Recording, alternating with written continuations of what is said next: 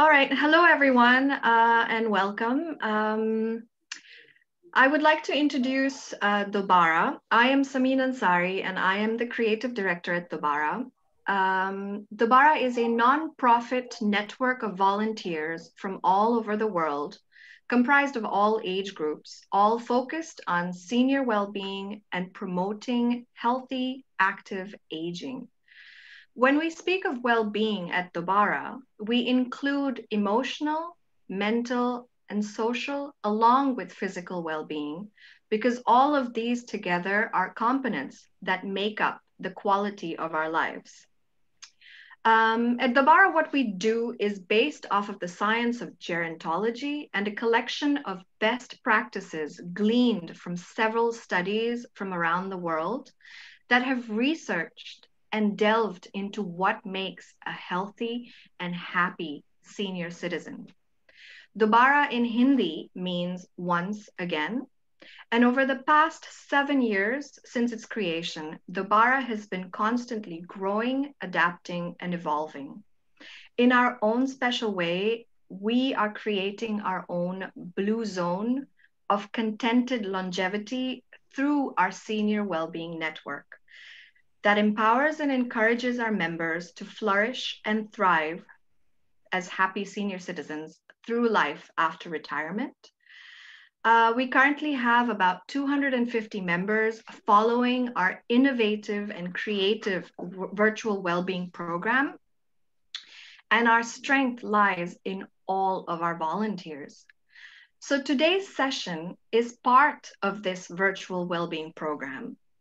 And this year, we are doing a special spotlight on caregivers and caregiving. Dr. Ashank Mishra is a volunteer who has very generously volunteered his time to share his knowledge and insights today on caregiving tips for caregivers caring for people with neurodegenerative illnesses. This is part of a 3-part series. Last week, Dr. Ashank walked us through some misinformation and myths linked with dental care. We will have that video up on our website, so you can always go back and watch it. It was very, very helpful. And the one next week is going to be more centric on certain illnesses and dental care. I'm going to, I mean, it's a little bit hard for me to do an introduction on Dr. Ashank because he has so many achievements and accomplishments. So I'm going to try and keep them brief. To begin with, Dr. Ashank is currently based in Hyderabad, India.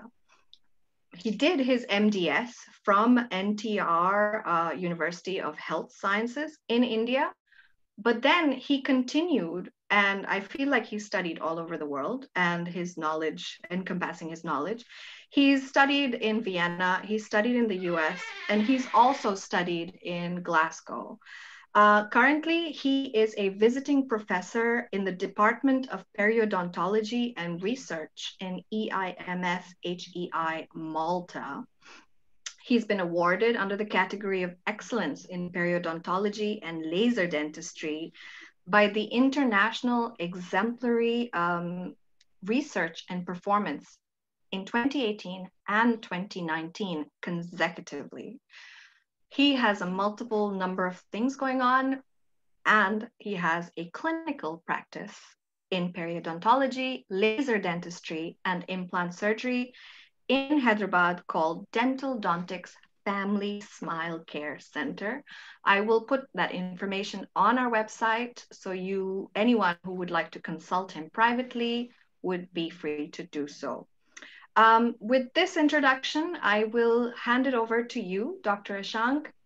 Take it away. Yes. Thank you so much for such an introduction. Thank you very much.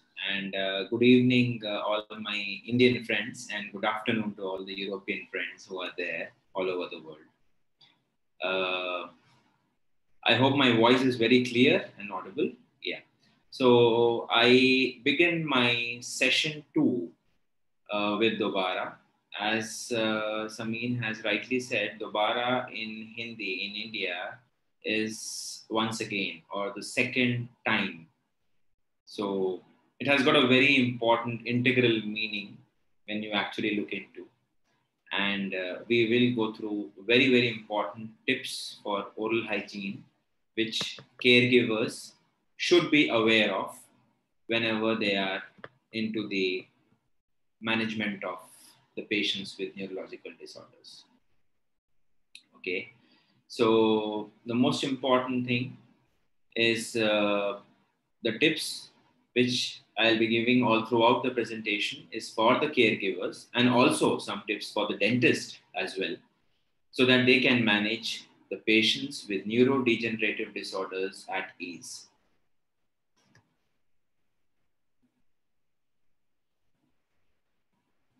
Now, before that, we try to understand the progression of a neurodegenerative disorder. Now, you need to understand what do you mean by neurodegenerative diseases. Neurodegenerative diseases means the diseases which broadly falls under these conditions is Parkinson's disease and Alzheimer's disease.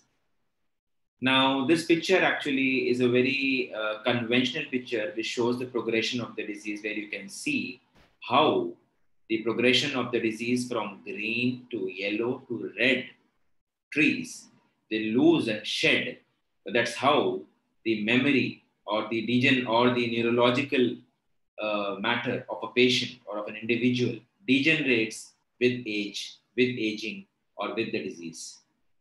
Eventually, you need to also understand that why are we discussing it when concerned to oral hygiene tips, and how important is neurological diseases with the diseases of mouth, or which I should say periodontal diseases or gum diseases, which I mentioned in the previous webinar as well.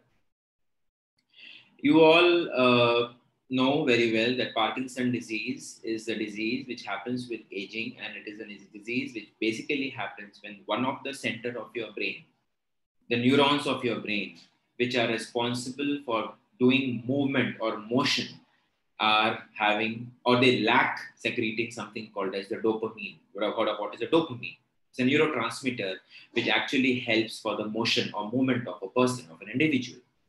So Parkinson's disease is something which actually initially starts with the little tremors in a hand or maybe in a finger or your foot. It increases to rigidity of your arms, of your extremities, goes to a very higher level where you have typical rigidity, slowness of movement, the tremors are there, muscle activity becomes absolutely high enough, speech difficulty, articulation problem, chewing problem, mastication problem, affecting the patient's physical and mental well-being, and patient goes into depression. That is something very common which happens eventually with Parkinson's patient. Alzheimer's disease is one of the major diseases which causes dementia, which starts from a mild memory loss, eventually goes to a major memory loss where the individual is totally dependent on someone for its activities. It's basically causing dementia eventually. So these are the two conditions which broadly come under neurodegenerative diseases, which I will talk to you about in the today's session. These are the dental conditions which we notice in these type of patients. It starts from a dental decay. You all know what dental decay is. Decay. Periodontal diseases or gum diseases, which I mentioned you. Then there's something called as drooling of saliva. These patients may sometimes have excessive salivation in their mouth, where the saliva drools out, which is called saloria technically. Then dry mouth. Some of the patients also suffer from dry mouth. That means there is no saliva in the mouth, or very minimal saliva where the patient feels dry mouth, which actually doesn't happen because of the disease. It actually happens because of the drugs which patients are taking, and those side effects are causing dry mouth. Some of the patients may notice orofacial pain. It means the pain all around your face, your mouth, and inside your mouth, including your tongue and cheeks. You feel burning mouth syndrome. You feel burning mouth. Mastication disorders, as I said, chewing disorders, difficulty in chewing, especially in Parkinson's, because of the patients having a lot of tremors. Because of that, you have your insufficiency, your motor insufficiency increases. Because of the cognitive disorders, the problem happens. Patients with a lot of anxiety and stress will land up into teeth grinding, which is called as bruxism, where they have grinding of teeth, which happens in night grinding, which is called as very popularly. Subjective taste impairment sometimes, and I will talk about what are the dental treatments and maybe the management of the dental treatments by a dentist itself and sometimes by a caregivers as well. Now, something which is very important is this is a picture which shows what exactly I mean by teeth grinding. Teeth grinding means the clinical picture appears something like this, where your teeth, if you notice that the height of the teeth is reduced, the upper part of the teeth, the enamel is almost worn out, and you can see the inner part of the tooth. That means because of the grinding between the two teeth, the outer layer of the teeth is worn out, and then the patient starts getting a lot of sensitivity and pain, sometimes jaw pain, soreness of jaws that also happens. And this is all sometimes because of sleep disorders, anxiety, or stress, or maybe a dental problem also. And this is also something very common which we see in neurological disease patients. Now, when I talk about gum disease, I think the gum disease has got various stages. I need to understand that gum disease, as I said last time, is 90% prevalent globally. Everyone has gum disease. It starts from basic gum disease, which is gingivitis, to a higher level of disease where your tooth becomes loose or mobile, which is called as periodontitis. You can see a picture which shows the healthy tooth and a diseased tooth. You can see the diseased tooth also there. This is a clinical picture which we see commonly, which shows the bad state of gums, and this is what happens. You can see all over the plaque, you can see so much of tartar, you can see bleeding, you can see gum swelling, you can see clinically. These are the conditions which happen in a moderate to severe gum disease, which patients land up into when the oral hygiene is lacking. When a patient's oral hygiene maintenance is bad, patient's saliva content is less, there's no lubrication in the mouth, there's no moisturization in the mouth. What happens? Basically, the tartar gets deposited, the gums get swollen up, and eventually the teeth starts becoming mobile or start becoming loose. So this is what is the fate of a gum disease. As I said, gum disease has got 4 stages, and these are the 4 stages which happens in gum disease. So from a healthy gums to an advanced periodontitis. So what happens in the last is that you lose your tooth. The tooth becomes mobile, you get bad breath, and so on and so forth. Now, the most important concept here I would like to introduce, this also I covered in fact in the last session, that oral health is equal to overall health. So oral health, the gum disease, especially when I talk about oral health, I'm talking about the gum disease. It is very, very common that when you have a severe amount of gum disease, the gum disease not only is restricted or to per se to your mouth itself, but it spreads all over your body. It spreads to your blood vessels. It goes to your brain, where you have neurological diseases. It goes to affects your heart by atherosclerosis. It goes to every part of your overall body organs and affect them individually, whatever the risk factor. I don't say it independently deals with it, but there are multiple risk factors, and gum disease is one of the risk factors. One of the risk factors. So you need to understand, like especially with diabetes, also it is one of the major risk factors which is accepted by the American Dental Diabetic Association and dental associations as well.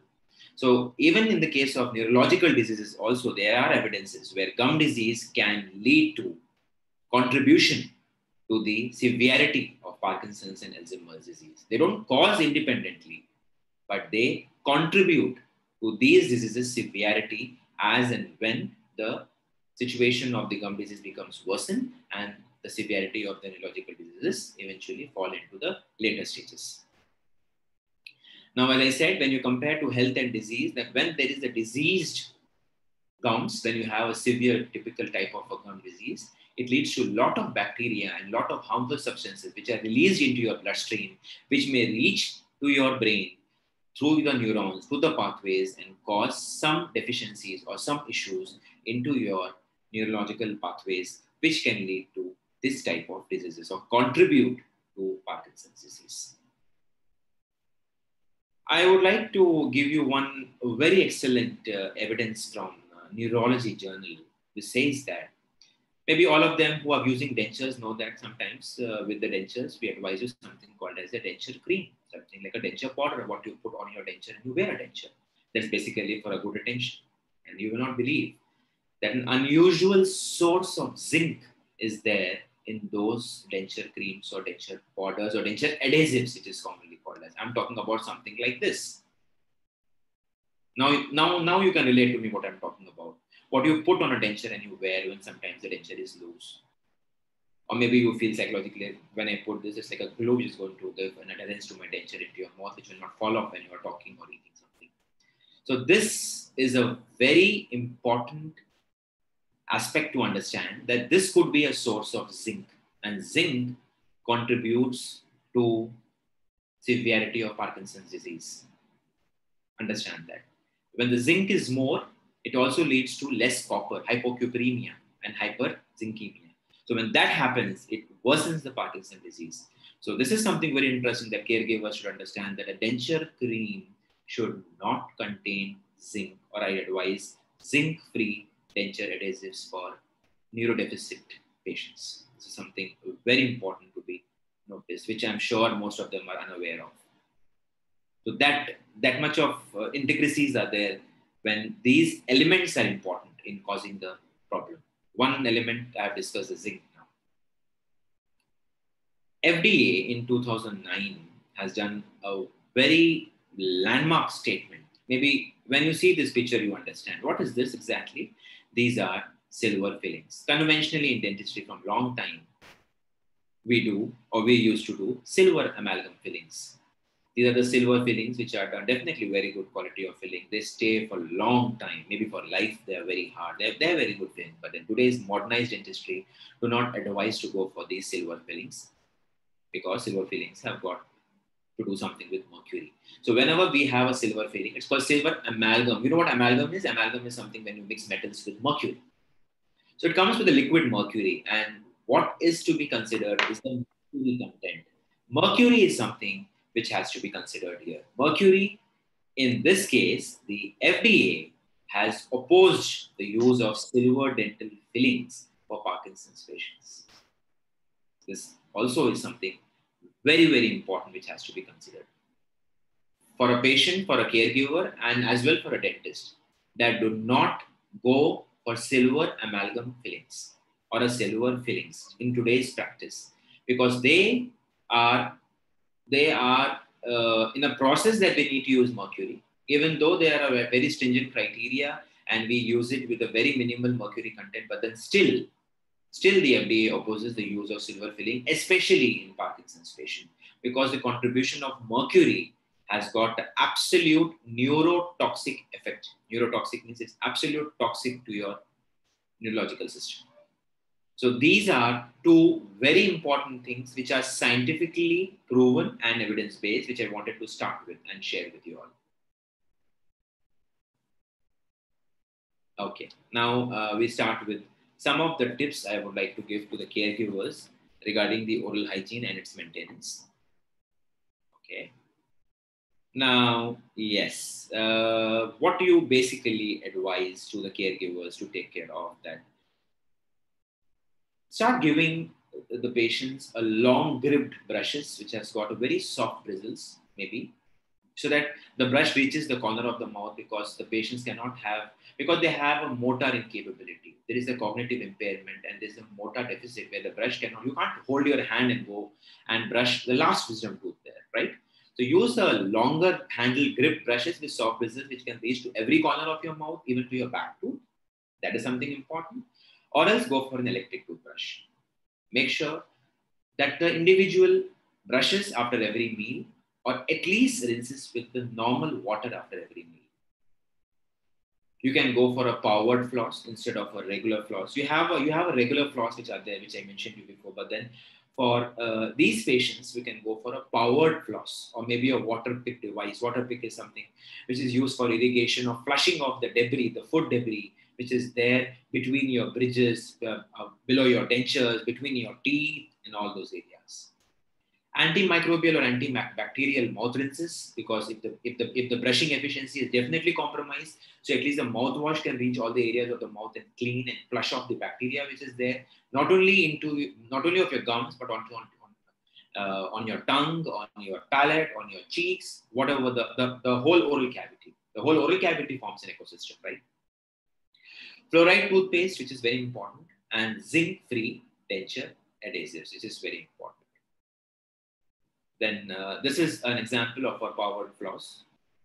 Mind you, I am not marketing for Oral-B. This is just a picture, just to show you all that you can go for a powered floss. This is a powered floss where you press a button and it flosses between the teeth, so which makes easy for a patient who has got a motor deficit to do it, or even for a caregiver to do it. So caregiver can focus on these things, where we can advise for a longer handle brushes. Maybe you can have for a powered flosses. This is something which I was talking to you about, a water flosser or a water pick, where you have a tip. I'm going to show you what exactly it does and how exactly it functions.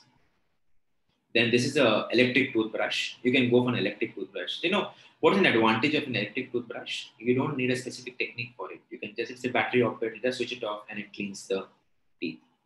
So ideally, we don't advise it for younger individuals or for the people who can actually do it manually. It is just for the people who actually cannot do it. We advise powered toothbrushes or electric toothbrushes. So more effective is something called as a water flosser or a water pick. So this is how it flushes. Can you see the interdental gaps? Can you see the flosser? You have a nozzle which flushes the water. It could be a water, it could be an antimicrobial solution which you can add up into the jar which is provided with the machine. And you can just press it off and flushes off, irrigates your interdental area, cleans your interdental area, makes it very, very clean and effective for you. This is something which is very, very helpful for patients and very easy for caregivers to do it. How a caregiver will do it, I will let you know.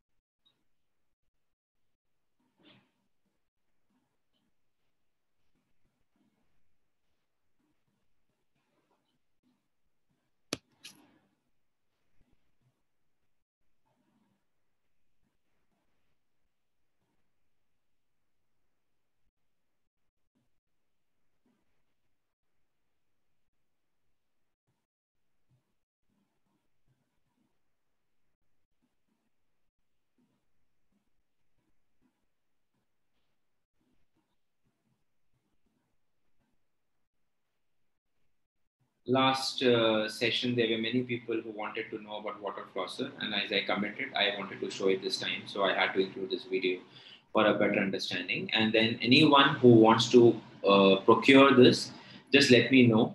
I'll just send you a link where exactly you can take it, because it's not available directly in the pharmacy places and all. So and when you go online, you have got hundreds of water flossers. So which exactly you're supposed to procure based upon your dental condition, we would advise you. So I am open for that. If anyone needs it, just let me know. I will guide you regarding that. So now these are few of the tips for the caregivers. Now I have already mentioned before that what caregivers are supposed to use for an easy method of oral hygiene.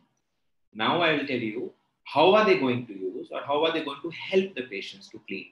Now, if a patient is having natural teeth in their mouth, how will a caregiver help that patient? First thing, the caregiver always has to make sure that he or her has to stand behind the patient.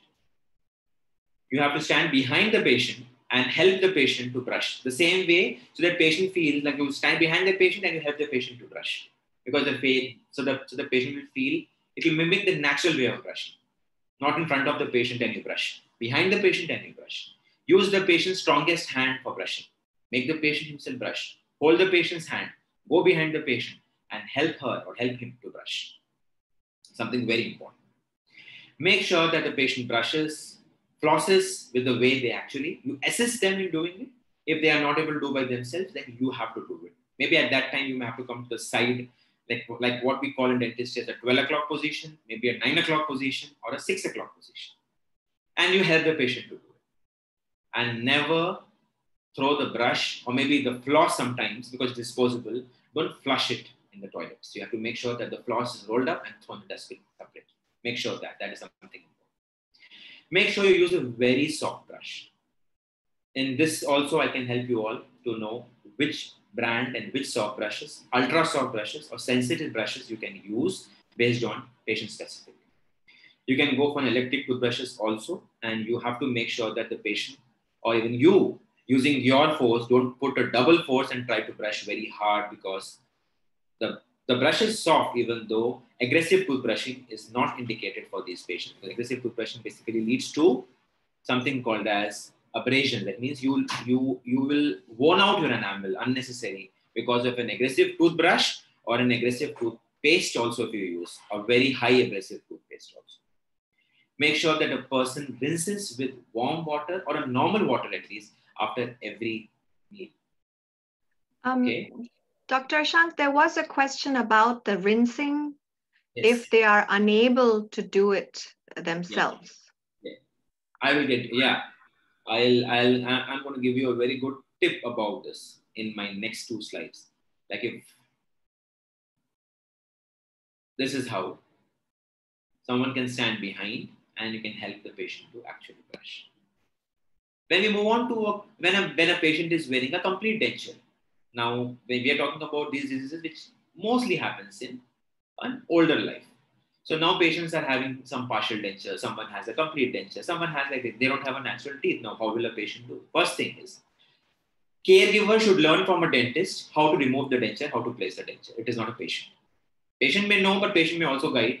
But you should know as a caregiver that how do you place the denture, and first you place an upper denture, then you place a lower denture. How do you remove a denture? How do you place a denture? It needs some practice, which healthcare dental professional is going to guide you and help you for that. Both the dentures, you have to remove them and you have to clean them. See, now there are 2 things which are very important. Whenever you are cleaning a denture, please be careful that wherever you are cleaning, make sure that the utensil or a sink should have water filled into it, because there are high chances that the denture may fall and they may break or crack. This is a tip or an idea for you. Or at least keep a towel below it, a wet towel below the denture. So there are most of the chances that when a denture drops down, it will not have cracks or fracture. Because if it cracks, again, the visits to dentist would increase. And again, you have to go for a new denture. So to avoid those things, which you can do it by yourself, is avoid cleaning it directly when you have an empty basin there or something like that. But then make sure that there's a water fill, or there is a towel, there's a wet towel, which doesn't allow the dentures to crack. Scrub the dentures with a denture brush or a soap. You have a denture brush and a soap, but mind you, we ask you not to use toothpaste for brushing your dentures. We have a denture cleanser solutions, or we have a denture cleanser tablets, soaps for brushing the dentures. Brush your dentures, both the dentures, all the surfaces of the denture, and clean the mouth, the jaws, the gums, because now there are no teeth, so you have gum pads, something what a newborn will have. Can you imagine the same thing? So you have to clean that, or sometimes you can use a denture cleanser, or maybe a warm water with half a spoon of vinegar even you can add and try to clean your dentures. If a denture has a metal clasp on it, because most of dentures have clasp, you can use a warm water only for soaking. So you have to make sure that both the dentures are cleansed. When you remove the dentures, your mouth also has to be cleansed or cleaned. Your dentures have to be soaked overnight in a glass of water. They should never be left dry. You're supposed to soak the dentures in a glass of water the whole day and the whole night. And you're not supposed to wear it in the night. And the next day morning, clean your mouth, clean the dentures, wear it. So 2 times cleaning of mouth, 2 times cleaning of denture. Now your next question will be how, or I should say, why should we clean the mouth when you have no teeth? Or how should we clean the mouth when there are no teeth in the mouth?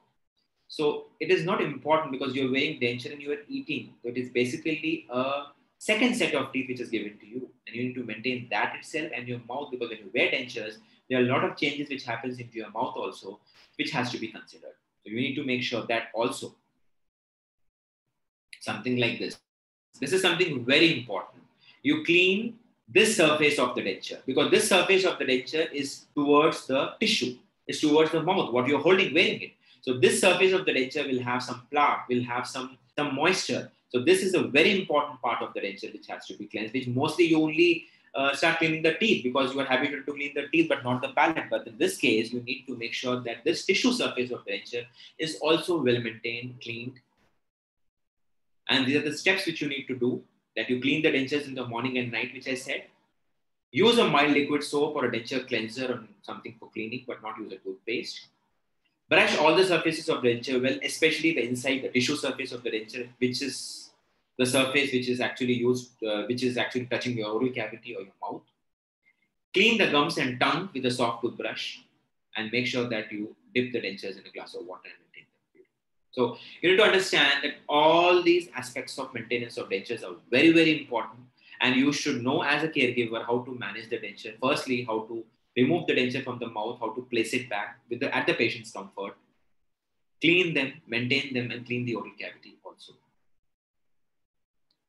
Now comes, how do you clean the tissues, the mouth? Now, when you have to also make sure, but first thing is the consent, that the patient should give you a consent that you can look into the patient's mouth. And what are you going to look into the patient's mouth? You will notice that the patients who are wearing dentures may have some changes in the mouth. You could see red patches, you could see white patches, you can see some swelling, you can see some below the lips where the denture extends, you may see some tissue, which is called as epulis fissuratum. You see bulk of tissue sometimes. When the denture irritates, there may be small abrasions because the denture may cut some area. So you need to look into it. And the moment you see such changes into the mouth, you have to report to the dentist.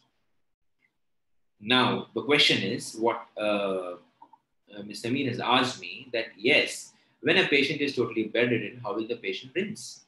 Yes, the answer is, we cannot ask the patient to rinse. Now, there are two ways patient can rinse. Actually, if a patient can rinse closely to it, you need to get a kidney-shaped basin or a kidney-shaped dish where you keep near the patient's mouth and ask the patient to rinse into that.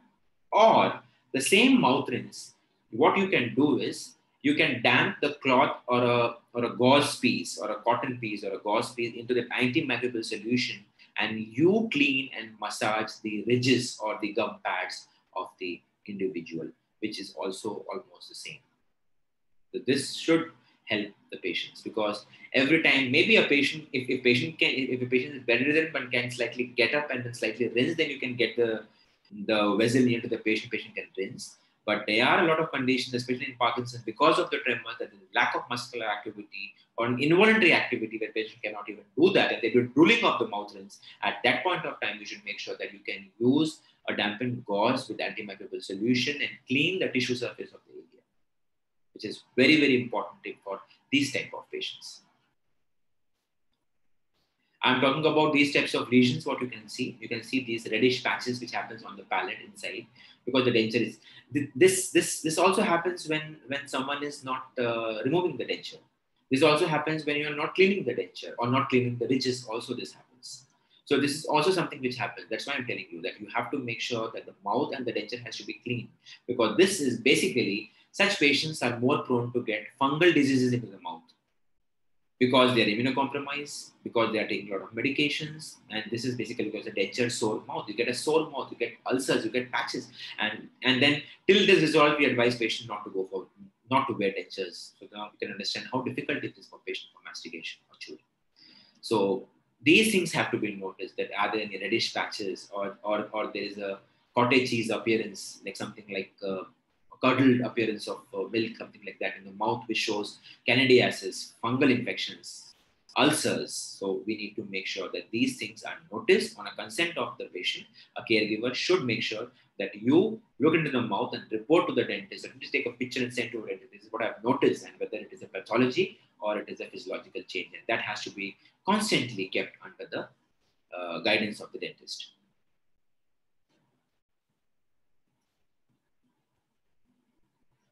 Next is, what are the materials which you can use, or a caregiver should make sure it is available when he or she is planning to take care of a patient. Should have protective gloves in hand.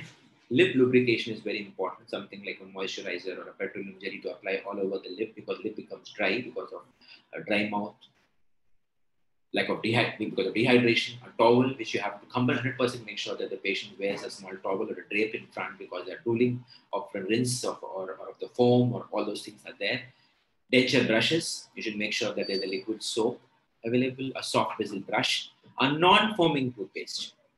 A non-foaming toothpaste, because the more and more the foam is there of a toothpaste, there are more chances that the patient gets very difficult to spit around, very difficult to maintain. So we make sure that you have a less foaming or a non-foaming toothpaste.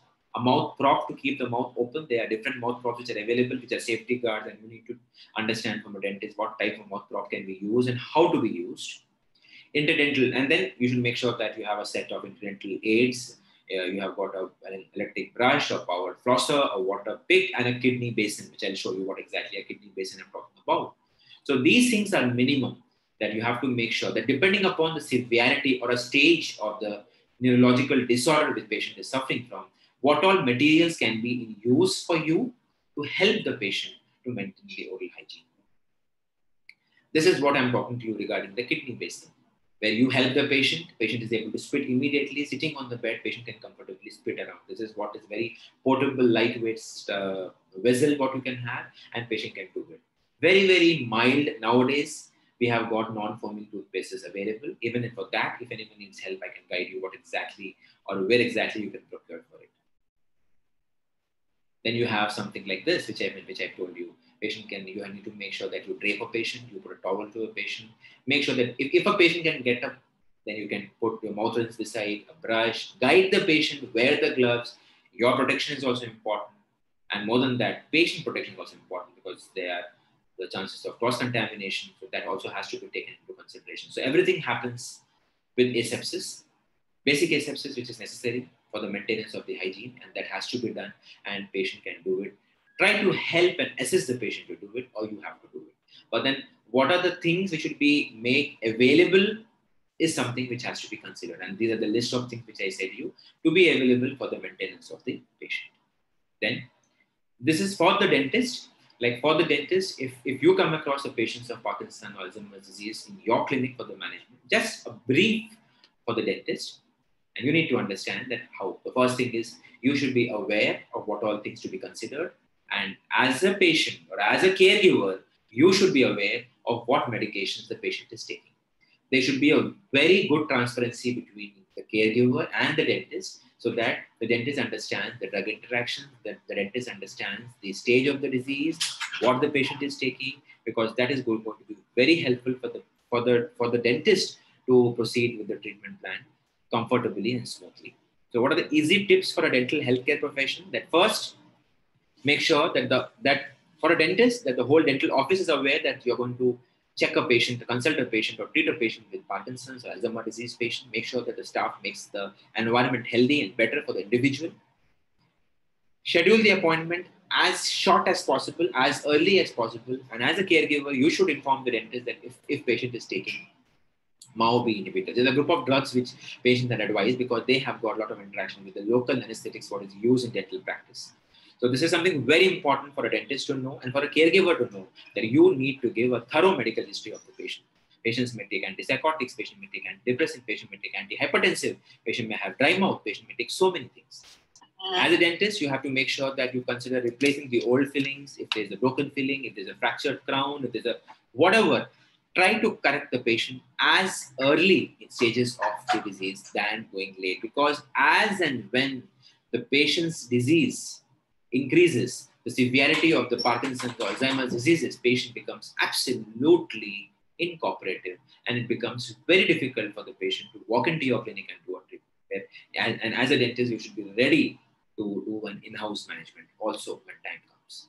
So as a dentist also, and me being a dentist also, I would not mind to visit to a place and take care of a healthcare profession, as a healthcare professional, for a patient who is having so much of morbidity disorders that patient cannot walk into your clinic, and help to do minimally invasive or a non-surgical way of management of the problem of the patient. And dental visits may become very, very difficult for the patients as the disease progresses, because the stages increases, patient's cooperation falls down, the incapability, the motor inability becomes, the cognitive impairment increases, and becomes very difficult for the patient to understand, and very difficult for a caregiver to handle the patient in that way. So you need to make sure that as early you can manage the patient, try to correct the problem, go for preventive treatment. Patient has dry mouth, there are a lot of things which I could advise. When you have dry mouth, we have artificial saliva substitutes, burning mouth syndrome. We have got so many things which can reduce the burning mouth of those patients. There are what denture creams to be advised, what floss has to be advised, everything can be given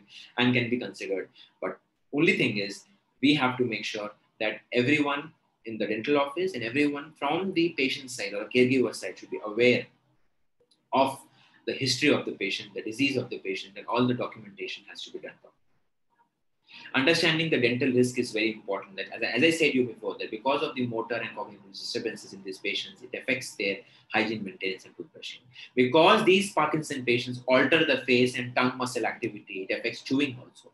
You will not believe that it can also land up in swallowing problems. And when these patients have got a very high risk of getting aspiration pneumonia, they may get choking also. So even that has to be considered as a dentist.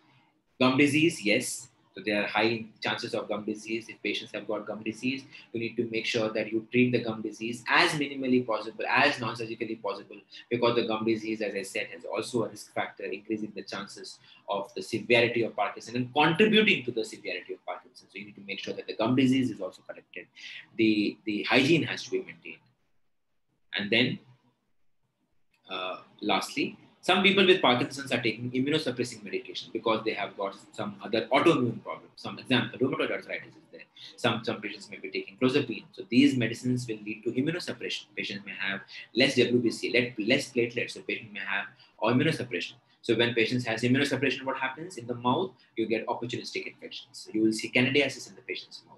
You will see gum disease in patient's mouth. So you need to also understand that why a patient is having these issues. And patient being in immunosuppressive drugs or an immunosuppressive condition will have so many other infections which are only because of that. So even that has to be taken care and prevention has to be taken care. So these are one of the most important aspects. In a brief, crisp way, I've tried to give tips to the caregivers and to my dental friends and colleagues that this is how we can manage these patients very comfortably. And it would be it would be a very important and integral part as a caregiver to understand the oral hygiene maintenance of patients and to understand that why exactly not only oral hygiene is maintained just for the sake of because it's a daily protocol of rinsing and brushing, but also the importance of oral hygiene affects and contributes to the disease is something very, very important for you to consider. So I conclude, and I really appreciate the caregivers who have been doing a lot, and really Dobara also for appreciating and contributing so much for the caregivers and helping them so much, and motivating all the older adults of us who can actually live life comfortably like a normal person, maintaining their hygiene with themselves or the help of a caregiver. And we as a dentist are always a supportive team and a healthcare professional. We are always there. So thank you all, and thank you Dobara for giving me the opportunity. I hope things are clear, and if anything else is there, I'm open for discussion and Q&A now. Thank you so much. Thank you.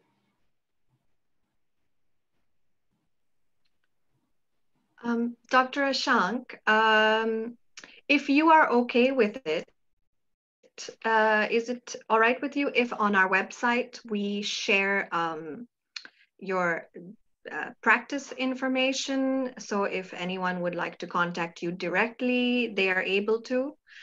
And then also we will open up our emails if anyone wants to send in any messages, ask any questions, because I think that water floss system is of great interest to a lot. So maybe we can do a little spotlight post on that. We can actually have a brief briefing on water flossing, or maybe I could do a demonstration on it directly on a live. Because I think the people who didn't watch the last week's session are wondering, is it only for caregivers? And in the chat, I put in that it's for anyone who is interested. So I think that will be of great interest to find out if you can buy it. On water flosser about the types and indications, there's no contraindication, but the indications that everyone can get a little insight on it. I'll exactly focus on it maybe next time, or maybe a separate video on that, and then we can put on the website of Dobara so that everyone is helped. It's basically for the humanity, and everyone, when it is available, not only a water flosser, there are about your powered flosses also. and about the electric brushes also. So what are the oral hygiene products which are replaced or which could be replaced for our geriatric population? We will focus on that, and then we can, and maybe because I cannot talk about one single brand because that's a copyright. So definitely I would be helpful, or maybe I will be glad to help individually if someone needs it so that they can procure it. That sounds like a very good plan. So if anyone does contact us, we'll share with Yeah, you. sure, sure. Someone is near to us or someone is in India or Hyderabad, we even have customized brushes for some people. So I can also go for customization of some brushes depending upon the your teeth, depending upon the gaps between the teeth. There's a lot of stuff which I could help people. If so, whatever it is, I'm always there. So Dobara, yes, for older friends of mine, but also for youngsters. Even they should be very aware because everyone has to fall into that part of life. So that is by nature, and everyone should take care of it. Yeah, you're so right. It's so important. Our dental care is so intrinsic with our overall care. Overall, And Dr. Ashank, will you also give us a little teaser of our next week's session so everyone is excited and looking forward to that one? for the next, definitely. For the next week's session, we will actually focus on what are the changes in your mouth which happens with aging. As the age progresses, what are the changes in your teeth, changes in your gums, changes in your cheek, changes in your overall oral health, changes with aging? That is one part of the presentation. In that, again, the second part will be the most common. What are the changes which you see above that in diabetic people? Because that is something very common and almost present in most of the people from middle age. Nowadays, from even middle age, people are suffering from it. Even type 1 happens in something in children also. So diabetes and oral health changes, and how can we as a periodontist help to diagnose diabetes just seeing your gums? What are the changes what you notice with diabetes, and what are the special care to be taken, oral health tips for diabetic individuals? This is what will be the next session. So anything else has to be included with that, I'll be always glad to include even that also. So that is not a problem. Perfect. Thank you. That sounds excellent. I will open up the email team@dobara.org. If anyone has any questions, we will share them with Dr. Ashank, and we look forward to seeing you next week, same day, Thursday at 6 p.m. India time. Yes. Thank you so much. Thank you so much for taking the time out of your busy schedule. Oh, Mama Mateen Ansari wants to say something. Yeah. Dr. Ashank, I was particularly impressed by the list of equipment you mentioned for taking care of patients, because I have been dealing with some, and the kidney tray and the gloves and those minute details, that has really been very, very, and you've gone into such detail. I'm truly impressed and obliged for your help. No issue, ma'am. It's always my pleasure because normally what happens is giving sitting at one position and giving oral hygiene tips is very easy. Anyone can sit and do and read and tell. But thing is, I wanted practically that everyone can do it at home. So that is why I thought it's better to give the list of things which you should actually be available at your home for every caregiver, so that you can actually practically start using it from tomorrow or today itself, in fact. Because that is why I wanted to. Maybe that list also we can update on the Dobara website, especially. Correct. And who are genuinely taking consideration of this one as a caregiver, they can access that and they can directly reach on to me for exactly what is the patient's problem, and I could guide them what exactly or which brand they can procure. Thank you. Thank you very much, Dr. Ashank. No problem. It's always a pleasure. It's been such a pleasure. We admire you very much. Thank you very much. Thank you very much.